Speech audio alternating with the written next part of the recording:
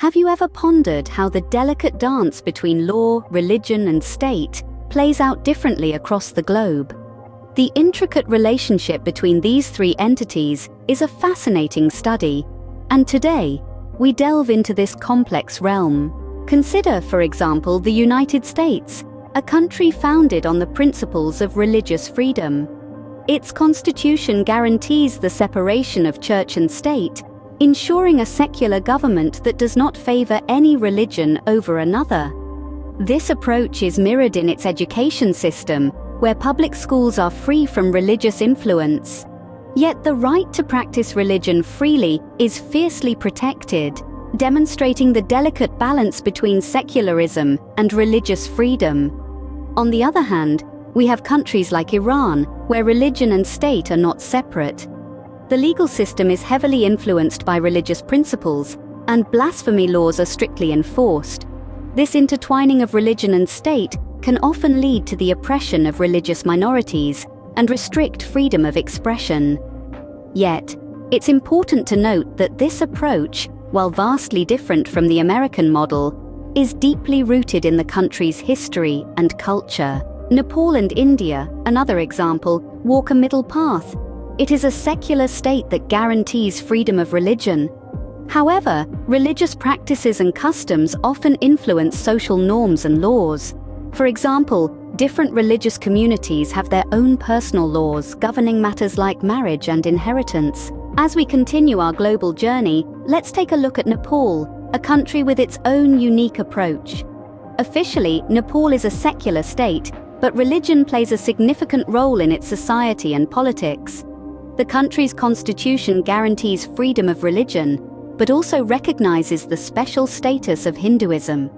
Despite being a secular state, religious festivals and customs are widely celebrated and have a significant influence on social norms.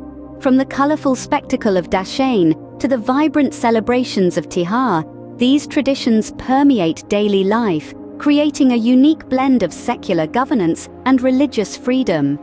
This shows another way of balancing secularism and religious freedom, a dance between the old and the new, the spiritual and the temporal. We'll see how this dance continues to evolve as we move on to our next destination, France. Meanwhile, in France, the principle of laïcité, a stringent form of secularism, is upheld. The French state does not recognize any religion, and laws are designed to keep public life free from religious influence. Yet, individuals are free to practice their religion in private, illustrating another unique approach to balancing secularism and religious freedom. These varying approaches underline the complexities involved in balancing secularism and the right to religion. Each country's approach is shaped by its unique historical, cultural, and social context. To summarize, the relationship between law, religion, and state is a complex, dynamic dance. Countries like the United States maintain a clear separation between church and state, ensuring a secular government and education system while protecting the right to practice religion freely. In contrast, countries like Iran intertwine religion and state, with religious principles heavily influencing their legal system. Nepal and India walks a middle path, maintaining a secular state while allowing religious customs to influence certain aspects of social norms and laws. France upholds a stringent form of secularism, keeping public life free from religious influence while allowing private religious practice. Balancing secularism and the right to religion is an intricate task, and each country's approach reflects its unique history, culture, and societal context.